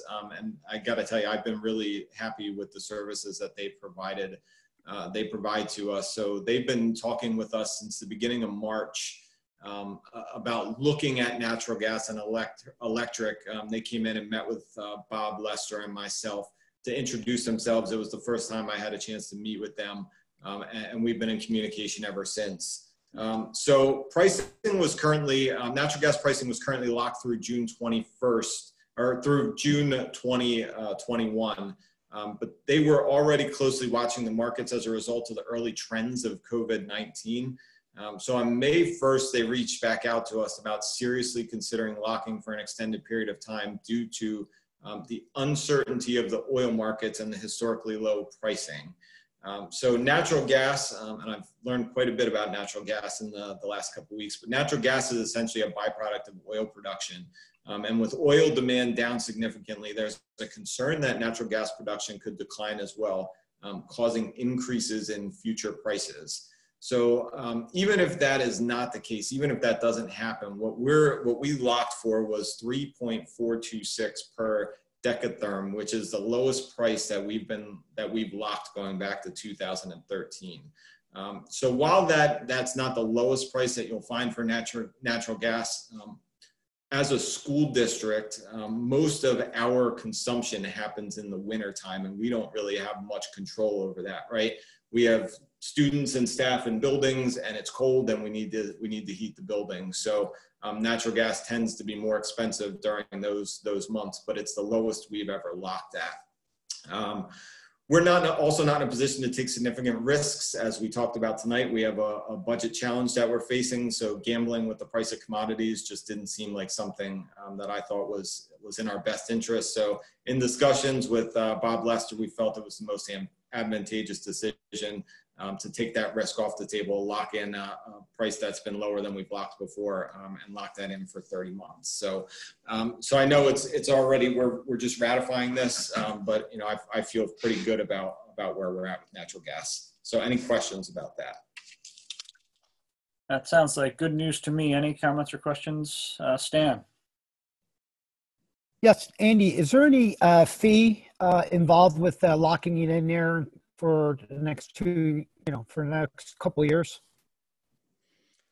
I mean, there's no fee for locking in. That's typically what you would do with commodities. So we pay Amerex a fee for their services, but there's no fee to lock for, there's no more fee to lock for 30 months than there would be for 12. So we're just paying for their services. Yeah, the reason why I'm saying that, for me to get propane, I can lock it in at a certain rate, and it costs me like $125 annually. So that was the reason why I asked that question. Thank you. Any other comments or questions? All right, anyone not okay with moving that forward to the legislative meeting? Okay, so we'll move that one forward. Last up, approving the contract with Sweet Stevens. Yep, and this is just an annual agreement that we have with our solicitor, Sweet Stevens, Katz & Williams. They do our special ed law, our special ed legal work for us. So this is just an update of their rates, which are unchanged from the current year. Last year, we made the change from Whistler Pearlstein to Sweet Stevens for special ed counsel, and we said we would evaluate and reevaluate services throughout the year. We've been exceedingly pleased with the counsel that we've received from Sweet Stevens, namely Tom Warner, and we're able to rectify some of the issues that we've had in the past. So we would be very appreciative for the board to move this forward. All right, comments or questions? All right, anyone on the committee not okay with moving that forward? All right, we'll move that one forward. And we are up to community input. So the way this works is if you are a member of the community and you're listening in and you would like to speak, please raise your hand and I will call on you in turn, and our usual 4-minute time limit applies. And if when you start speaking, please introduce yourself and tell us where in the community you are from. Before I do that, we also provide, because not everyone has the means to give input during the meeting, we also provide the opportunity for people to send comments in. I have one. Are there any others, Mr. Leckman or Dr. Yanni? No, I think one is all we have. Okay, so I'm going to read that input from one of our community members, and after that I will move on to those people who are raising their hands. This is from Anita Brister from Fort Washington. She has 4 points. Number 1, administrator salaries. Are administrators getting a pay increase? In the original proposed budget, there was a placeholder of 3% for pay increases. In light of current circumstances, that does not seem affordable to me. Are administrators getting pay increases? And if so, what is the percentage increase? I'm asking about both those in the Act 93 group and those not in the Act 93 group. Number 2, spring extracurricular salaries. I'm very disturbed by the taxpayers having to pay salaries for spring extracurricular activities. In April, the board voted unanimously to pay $145,800 in salaries for sports, theater, etc. These are activities that cannot happen at all. There was no discussion or comment from any board member. I understand that the state legislature mandated that teachers be paid normally as if there were no pandemic and a lockdown, which is creating huge unemployment. In my opinion, the teachers receiving this additional salary for activities that are not happening should do a voluntary give back of the $145,800. Number 3, staffing for next year. I see that we have 10 retirements and an overall reduction of 13 staff. I'm very glad to see a savings of $1.4 million in total compensation. Could Dr. Yanni provide more information on the staffing changes for next year? Is this a mix of both teaching staff and administrative staff? Number 4, the tax increase. Just a comment, not a question. A 2.6% increase in the middle of a pandemic is a hardship for many taxpayers. Please remember that Upper Dublin has had the highest 10-year tax increase of all 60 suburban districts 2 years in a row. Please try to find enough savings to reduce the tax increase so it is below 2%. Thank you to Dr. Yanni and Mr. Leckman, who I'm sure have spent countless hours finding considerable savings since next year's budget was first proposed. All right, thank you, Mrs. Brister. And let's move on. Next up, Mrs. Kuznets. You should be able to speak. Okay, thank you. I'm surprised I haven't heard anyone on the board bring this up given our financial situation and looking at the slides that our biggest expenditure is teacher salary. And then Anita kind of brought some of it up today about, you know, the spring extracurricular activities. So I guess my question my question is, have the teachers union been approached for some sort of give back or raise or freeze and step or something to help us with this financial situation? And I specifically want to know if a yes or no, if they've been approached with some of these options. And then one of the things Anita also brought up is it also seems weird to me, the lack of discussion about certain things. It just feels like things have been discussed behind the scenes, and then everyone's just kind of listening to the presentation. So, you know, I just think it's a little bit concerning, especially when we talk about, you know, having 10 staff retire and we're only replacing 3 of them. I just thought that would have at least elicited questions as to who are we replacing and who are we not replacing, and if we're not replacing them, why are we not replacing them? I just find it a little bit unnerving. And then my last question is, you know, when we talk about like the rebate give back situation, I think it's great that we're going to try to help those most in need. I know that the township has also a one-time kind of fund for residents who struggle, and I didn't know if maybe the district, if this give back or this tax break or whatever we want to call it, the rebate program doesn't necessarily work out or it's too expensive, maybe we could move to something of that nature where there's X amount of dollars per person, you know, if they apply for help or something like that. It's just something that I thought was interesting that the township does. I guess that's it. Okay, thank you. I see no other hands, just one last chance. If anyone would like to speak, please raise your hand in the chat. I mean, not in the chat, in the Zoom call. All right, seeing nobody else, I will close community input. And Dr. Yanni, any comments on any of that? Sure, I'll start. In terms of Act 93, the administrators that are part of that group and the administrators that are not part of that group, we're finishing end of the year evaluations. At this point in time, there will be increases. The increases will not be anywhere near 3%. We're being judicious given the state of the economy and also the available funds we have in the district. So we will not be anywhere near 3%. In terms of retirements, the retirements are a combination of both teachers and administrators. And the reason why we're only replacing a small number is because we're actually doing something called right sizing. So at the high school, for example, if a department had 10 people in it, no matter what the tallies were, no matter what the course requests were, full schedules were given to 10 teachers. So we looked at where we have retirements and we looked at course enrollments and tallies through the course selection process.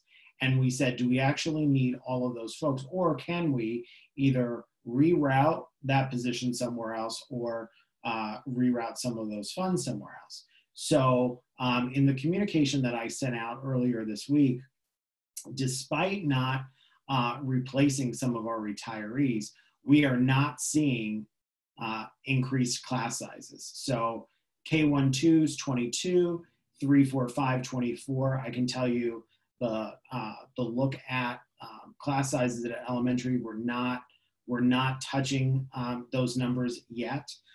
And we've kept a buffer in to account for new enrollments over the summer. Same thing 6 through 12. We have not scheduled any class even close to the class size max so that we can have that buffer as we receive more enrollment over the summer. There'll be 2 fewer administrative positions next year. The teaching positions, we had a science teacher retire, an English teacher retire, and a few other retirements. But again, we looked at making sure that our staffing matches our enrollment and our student needs to make sure that we are, number one, staffing appropriately, but also being as appropriate as we can with school district finances. So At this point, I'm very comfortable with the staffing level where we'll be for next year. Of course, it may change a little bit. Kindergarten numbers are lagging a little bit. I'm sure as we move in through the next month that those will pick up as well. In terms of the extracurricular pay, as one of our community members noted, that was a result of legislation.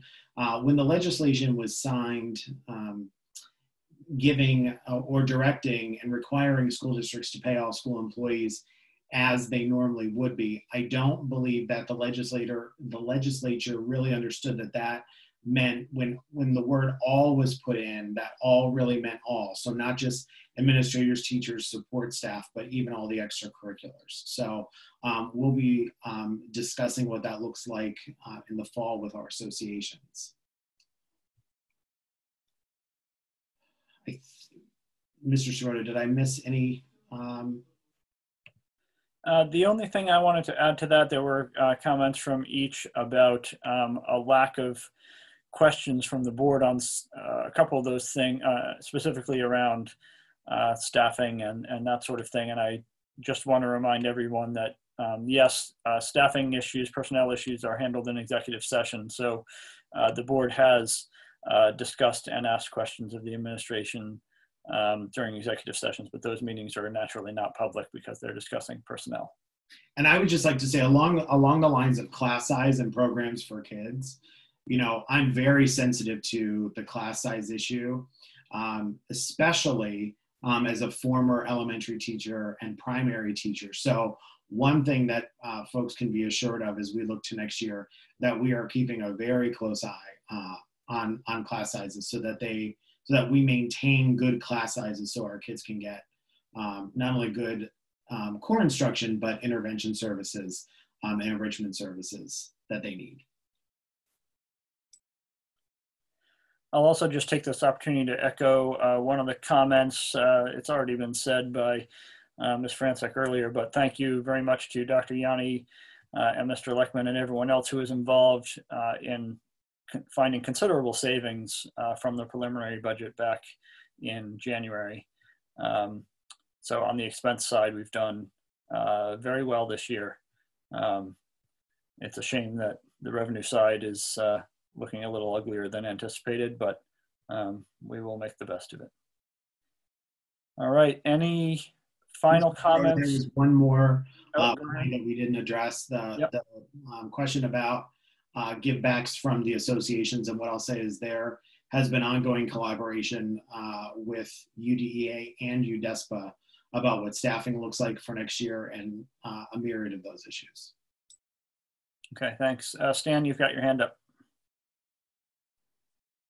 Yeah, I just want to add, this right sizing discussions have been going on for months. And believe me, this wasn't the final outcome. I mean, there's different scenarios that we went over. It's just that this seems like the most reasonable one that came out of all those discussions. All right, any final comments from the committee, from the rest of the board, from the administration? Titia? Yeah, I just want to reiterate what Amy said earlier, that the clarity of the presentation and the information that's available to the board on this has been very, very helpful and much appreciated. Okay, thank you. Anybody else? All right, our next Finance Committee meeting will be Wednesday, June 17th at 6 p.m. right here on Zoom, I presume. And we are adjourned. Thank you very much. Thank you. Good night, everybody. Good night. Bye.